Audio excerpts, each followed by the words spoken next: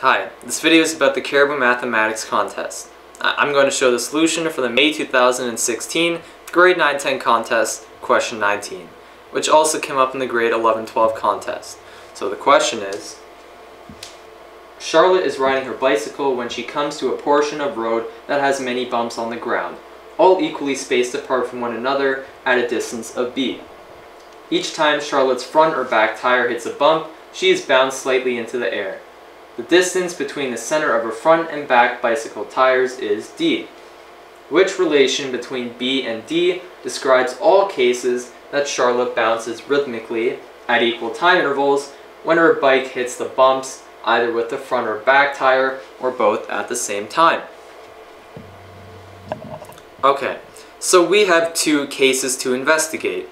Now the first case to investigate is when both tires are bouncing at the same time, and that is shown here in a picture where both tires are at the top of a bump.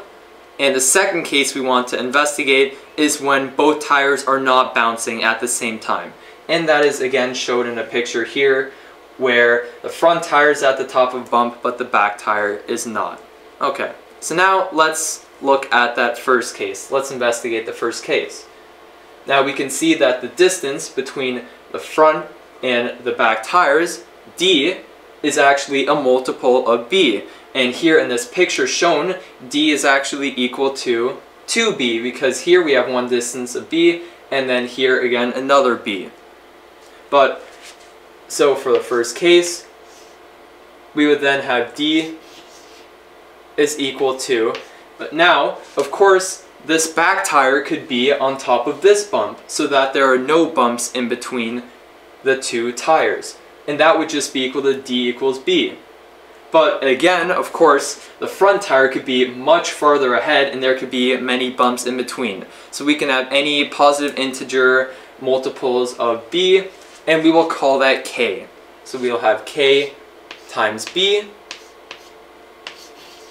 where k is any positive integer. So k is equal to 1, 2, 3, and so on. And just to show for this, we would have it to be d equals to k being 2 times b. Alright, so that was for the first case. And now let's investigate the second case, which again is where both tires are not bouncing at the same time. Okay, so now let's look at this picture. The next tire to hit a bump would be the back tire, because the back tire is already in between two neighboring bumps and therefore is closer to the next bump. Alright, now when the back tire is at the top of or reaches the next bump, so here, the front tire then gets to a point which is somewhere between the two neighboring bumps, and we will call this point P. Now then after that, the next tire to hit a bump, or the tire to hit the next bump, would then be the front tire, because again it is in between two neighboring bumps and is closer to the next bump. Now from the question, it states, Charlotte bounces rhythmically, in brackets, at equal time intervals. So therefore, the time that it takes for the front tire to get from the top of the bump to that point P, that is the same amount of time that it takes for the front tire to leave from that point P and get to the next bump. So therefore, that point P must be exactly in the middle of the two neighboring bumps. And again, that means when the front tire is at that point P, which is in the middle of the two bumps, the back tire is then on top of a bump. Okay. But now here we have shown in the picture the front tire being on the top of a bump. So actually the front tire is shifted back, so to the left, half a distance of b. And if we were to shift the back tire also to the left, half a distance of b, so instead of the back tire being at the top of a bump, it would then be half a distance of b back, so it would be in the middle of its two neighboring bumps. Okay, so now let's find the formula for this.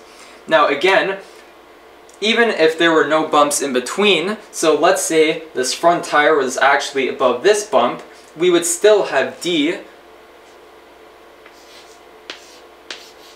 equal to, and we would still have that distance of b over 2 because we have that half distance of b.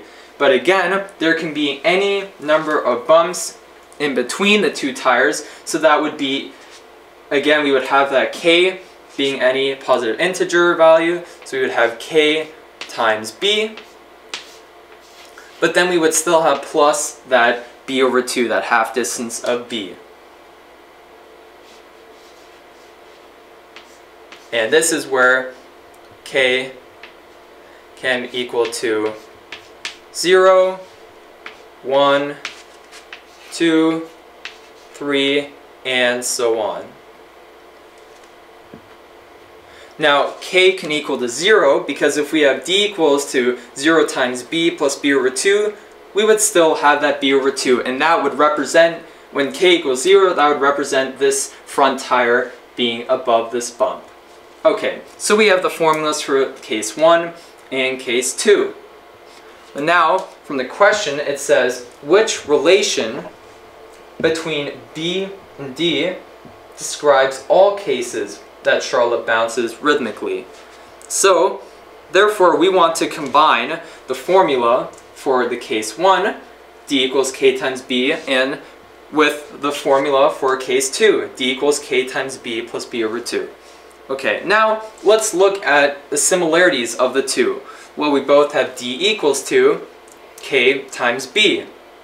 Here we have d equals k times b, but in the second formula, we have plus b over 2. So therefore, wherever we see b in formula 1 and formula 2, we want to then have b over 2. Okay, so for the first formula, we would then have d is equal to, and to get b over 2, we would just multiply k by 2, so we would then get 2k times b over 2. And here, well, to get b over 2, we would then just have 2, multiply the 2, and then we would just have b over 2. So we would have 2k times b over 2. But here, for the second formula, we actually still have plus b over 2. So we have 2k times b over 2 plus 1 times b over 2.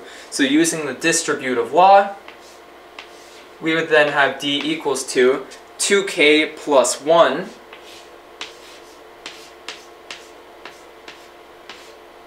times b over 2.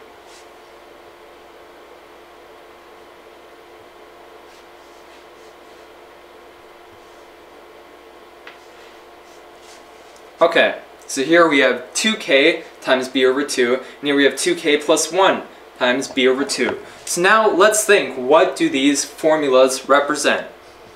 Well, here we have 2k times b over 2. So this represents all even multiples of b over 2, because whatever k value we have, say it being 1, 2, 3, whatever, when you multiply by 2, that number then becomes odd, or even. So then we would have an even multiple of b over 2. Whereas in the second formula, when we have whatever, again, whatever number k is, whatever positive integer, be it, say it's 1, 2, or 3, whatever it is, if you multiply that by 2, we get an even number. Then adding 1, we would then actually get an odd number. So this then represents all odd multiples of b over 2. Alright. So we have one formula representing the even multiples of b over 2, and a formula representing all the odd multiples of b over 2.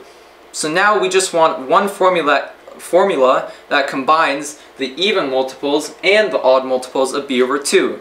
Well, this is easy because then we can just have d is equal to, and we have any number, which we will just call n, and that will be multiplied by b over 2. And that will cover having any odd or even or odd multiples of b over 2. And then this is for n being equal to, now it can't be equal to 0 obviously, so it would be 1, 2, 3, and so on. And now let's just prove this. If we have n equals to 1, well then we have d equals 1 times b over 2. So we have b over 2. And if we look here, well, that would just be like having k equals to 0, because 2k, that would be 0 plus 1 is 1 times b over 2. Now if we were to have n equals to 2, well, 2 times b over 2, 2 over 2, they cancel out, so we would just have b. And looking up here, that would be if k was equal to 1, because that would be 2 times b over 2 is just b. And finally, for n equals 3, well, we would then have 3 times b over 2. And if we look in the second formula, that would be having k equals to 1, because 2 times 1 is 2 plus 1 is 3 times the b over 2.